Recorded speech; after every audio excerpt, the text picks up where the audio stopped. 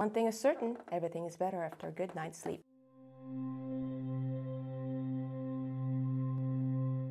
Welcome to another VIRT-EU unboxing video. This time we're going to look at sleeping devices. There's a number of devices on the market that are supposed to help you sleep in different ways. We decided to see what devices are available if you just go to the shop here in Copenhagen, Denmark, and ask the shop attendant there what is available to help you sleep. Since these are smart devices, they're there to collect and record data. Since these are sleep devices, they're there to collect and record data that is rather intimate. These things go into your bed. The question then for us is, what happens to your data?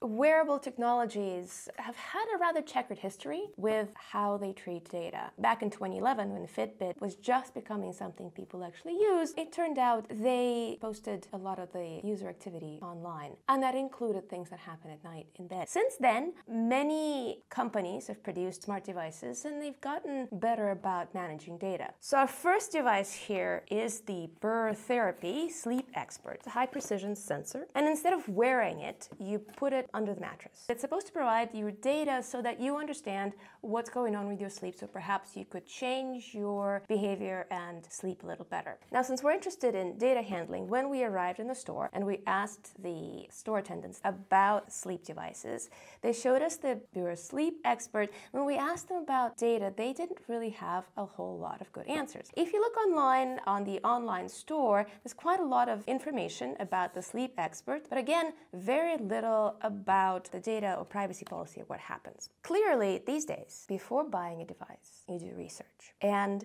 part of that research perhaps ought to be taking a look at the privacy policy of the device. Nobody reads those, really. Given the fact that nobody reads them, we decided to go read them ourselves. So here we open. In the box, we find, very pretty, the specs on the back. It's very light. On the box, it tells you just that we help you understand your own unique sleeping pattern. That's nice. Under the plastic, it tells you what data it records, but not what happens to it. Let's take a look at the description of apps. Since these devices are smart, the device by itself doesn't seem to work. You need to have an app on your phone. Here's the Beurer Sleep Expert app, and it says here that the Sleep Expert is produced in cooperation with Early Sense Proactive Patient Care. I wonder what that is. More documentation here. Assuming that you have quite a lot of time, you could go through a lot of these advertisements for other products. Here's a quick start guide. Tells you to activate Bluetooth, connect the smartphone to the internet, download the free Sleep Expert app from the App Store, start the app, register, and apparently off you go. And apparently there's a list of supported smartphones and tablets. So it turns out my phone may not actually be supported. But the only way I can find out is if I look at this QR code. So let's see what happens. System requirements. Wow, type of software. Oh boy. This is very, very intense. Sleep sensors, SL70. There we go. App, Sleep Quiet. Operating system, Android. This phone appears to not be on this list. So when you're buying this, you don't know if it'll actually work. This is especially important for this one. You don't know if it'll work unless you check first. Well, it turns out that if you read all of the documentation in this box, none of it will actually tell you what happens to your data. Turns out that Sleep Expert is connected to the Sleep Expert app. The app isn't owned by Beurer that makes the sensor. It's owned by an Israeli medical device company called Early Sense. The terms of service are fascinating. The terms of service for this company state that if I do not understand or agree with these terms of service, I should immediately exit the services and avoid making any further use of them.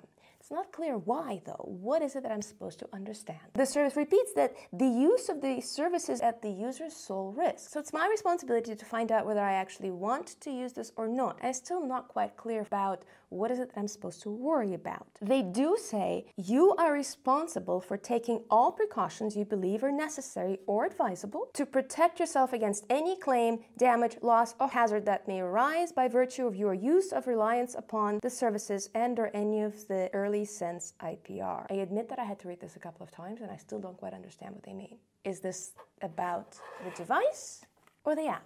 Clearly this is about the app because they don't produce the device, but what kind of damage, loss, or hazard? Additionally, it says that these terms of service are governed by and construed in accordance with the laws of Israel and the application of the United Nations Conventions of Contracts for the international sale of goods or other international laws is expressly excluded. Although this is being sold in Denmark, but the app is free. So the terms state that it is the user's sole responsibility. We generally request consent from the data subject. That the user consented, so it must be okay. I'm not quite sure what I'm consenting to and how. But since I cannot use this device without the app, and there's nothing in the box or in the process of actually buying this device that tells me anything about the app and the fact that I need it as well, and that I should be concerned, apparently, with taking on all of this responsibility, we did a lot of research.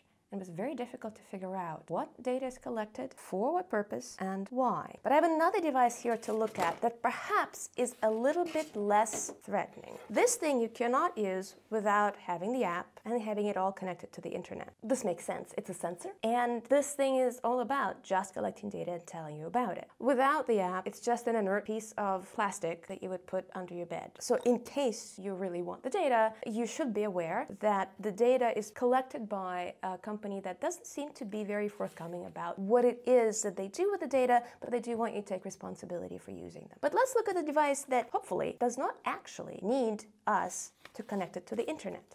Now, snoring is notorious. There's a ton of different devices out there to help people stop snoring because their partners get upset because they get woken up and it's hard to sleep, and there's now smart devices for snoring.